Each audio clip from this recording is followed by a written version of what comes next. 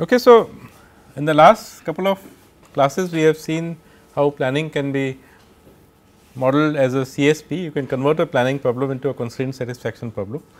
The whole idea of doing this sort of a thing is that once you transform this problem into a well known class of problems, then you can use off the shelf solvers for actually solving it. So, your task is only to convert it into a CSP. We can also do the same for SAT. We can convert it into a SAT problem, and that is in fact what was done by Kotz and Selman, and they wrote an planner called SAT plan. As the name suggests, it converts the planning problem into a SAT problem. It is a hugely successful implementation in the planning competition. So, this was done in 92 or so, I think in 98 or something, or they won the international planning competition, which is a competition in which you have to write your domain independent planner, and then they will give you domains and problems, and then your planner should run on that, and then they compare which one finds better plans, which one solves bigger problems and things like that.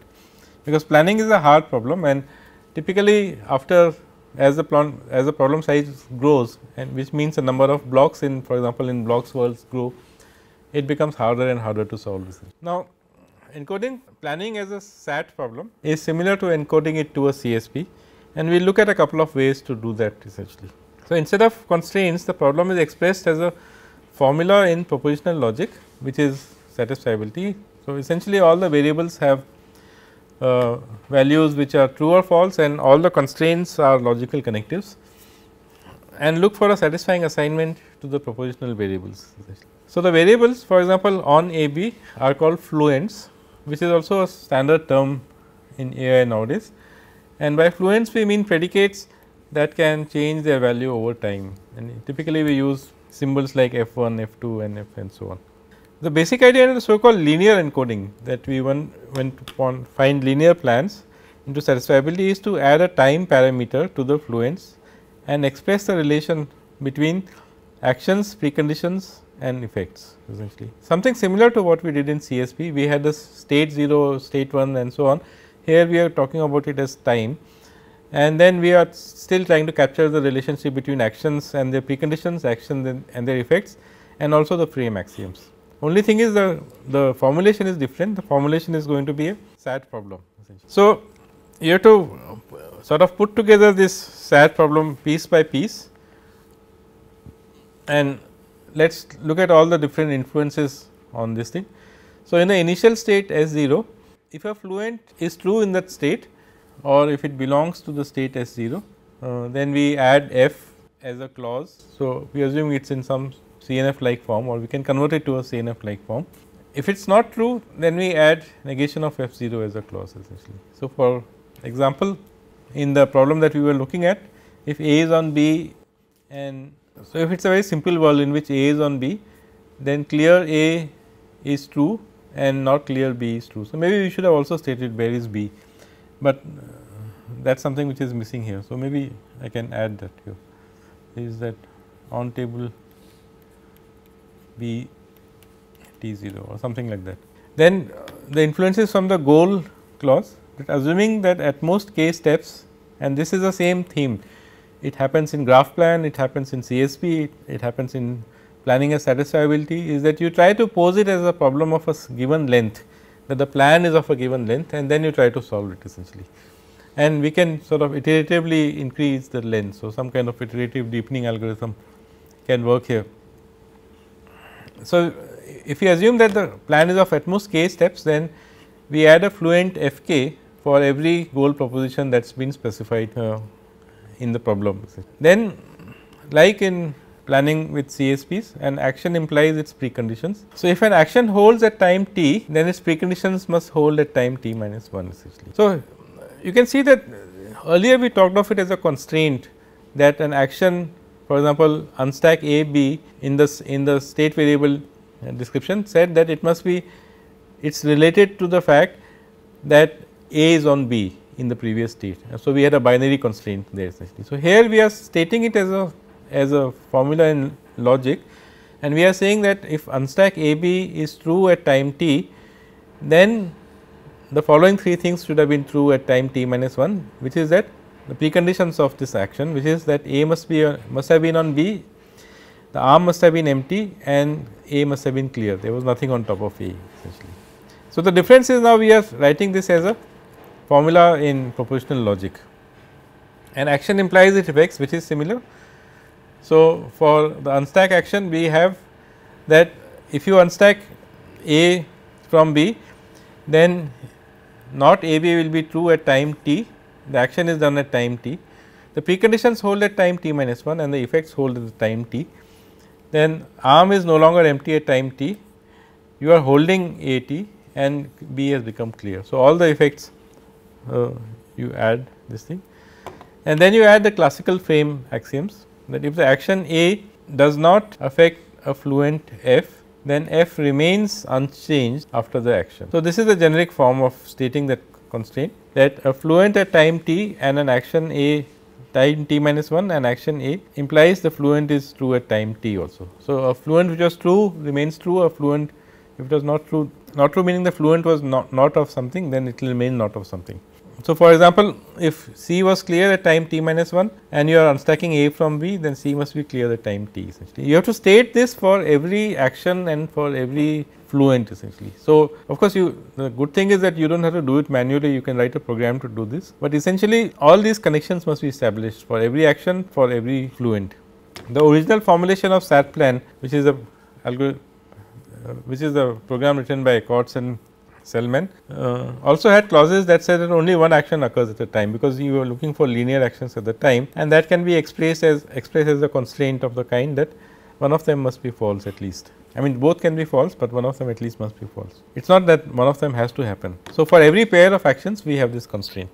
Okay, we can also, like we did in the case of CSP, we can take a planning graph and then convert that into a SAT problem essentially. So, if you remember, this is what a planning graph looks like, and a planning graph is constructed in a forward fashion, and here we have constructed two stages of the planning graph. And so, we have for example, here the no op operation, which says that on T b was true and on T b is true in the, it was true in the initial state and it is true in the first layer, and then it gets carried forward essentially, because you are taking a union of all possible actions essentially. So, that is one property of the planning graph, that it grows monotonically. Once a variable enters a layer, it stays there. So, there are of course things like mutex relations that we had talked about. We had said that two actions are mutex or two variables are mutex essentially. What we are seeing here in a dot is a negative effect, or as in the strips domain we sometimes call it as a delete effect essentially. So, everything that can be possible is captured in the planning graph. So, in that sense a planning graph is already like a specification of a constraint satisfaction problem. Is that if for example, if for example, hold C has to be true in the proposition layer 1, then it must have been picked up in the first action layer essentially. And if you want to pick up C in the first action layer, then clear C must have been true to start with, on table C must have been true, and arm must have been empty essentially. So, these are the three conditions.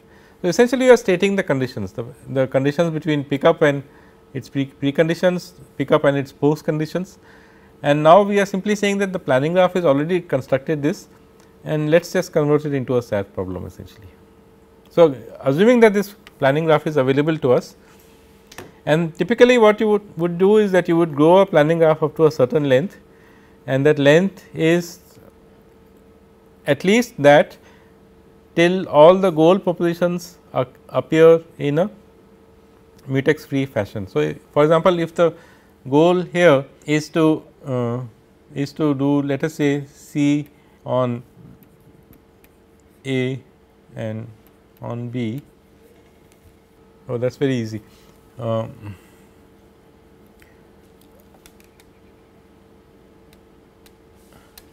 hope it does not go off.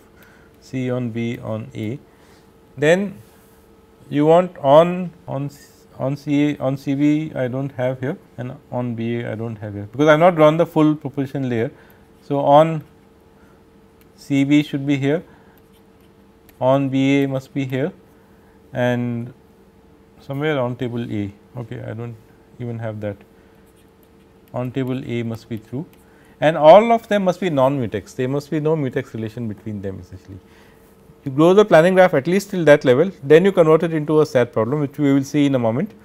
Then try to solve it. If you cannot solve it, then extend it by one more layer and then try to solve it. And there is a termination criteria which we will not go into, which will happen if the problem does not have a solution essentially. So, how do we encode this into a SAT problem? So, from the initial layer, this is like the straightforward application, that only difference is that we are saying that in the proposition layer 0, which is the initial layer, then you add f 0 as a clause, else you add negation of f 0 as a clause, which is what we did earlier also. Likewise, for the goal state, we add a fluent f k for every goal proposition that is in the goal state essentially. And action implies this precondition, which is also the same as what we did a short while ago, when we just directly formulated as a SAT problem.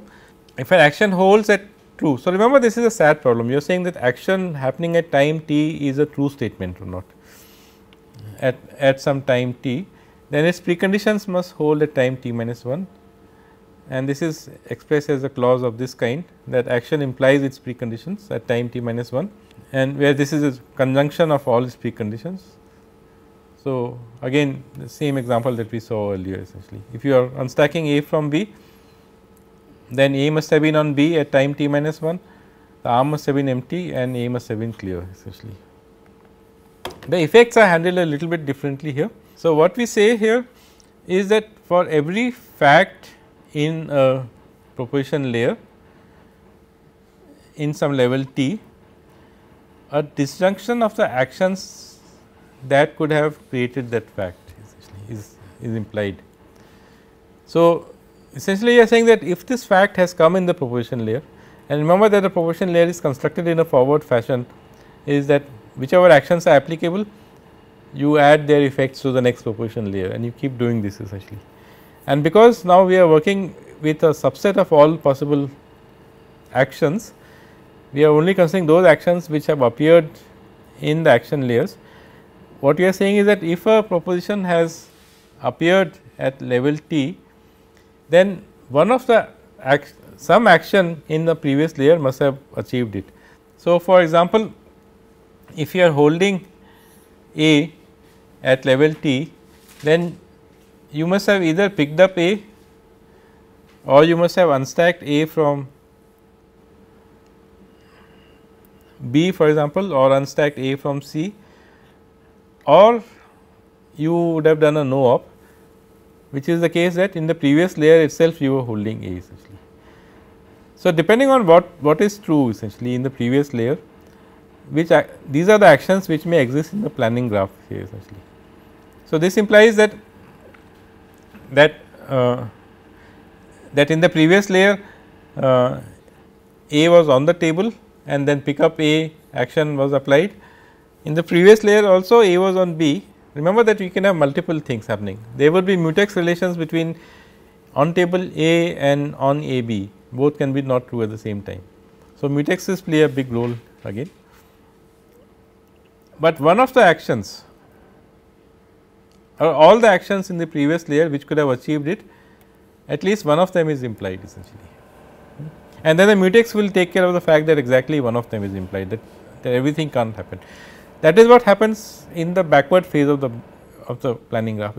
Of all the actions that could have achieved holding A, in the final plan only one of them will exist, and then you have to choose the one which is consistent with the rest of the planning graph, and that is where this idea of constraints comes into play essentially.